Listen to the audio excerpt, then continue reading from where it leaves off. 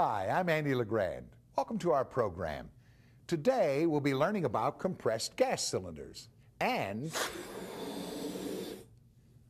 expanding our knowledge of how to work safely.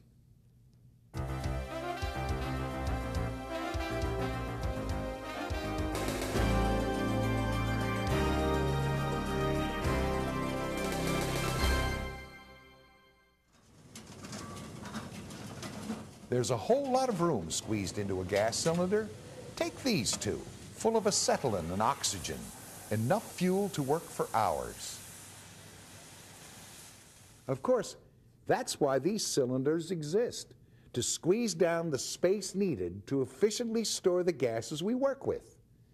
We need to be careful, though. Compressing the gas puts it under a lot of pressure, and that can lead to dangerous situations.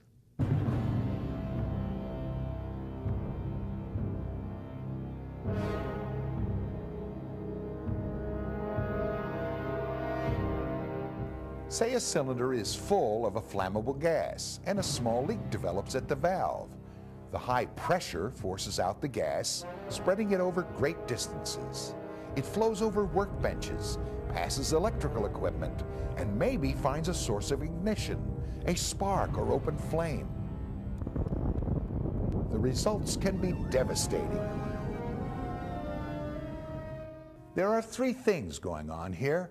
We have a leak in the system, we have the spread of the gas, and finally, the specific hazard of the substance itself. In this case, it's flammability. This makes it easy to see why we should pay attention to the safe use of gas cylinders.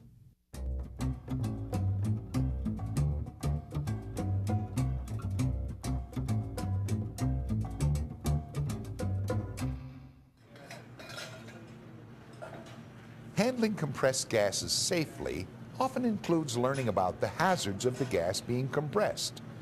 Be sure to pay attention to labels and warning signs. Consult the MSDS or your supervisor if you have any questions.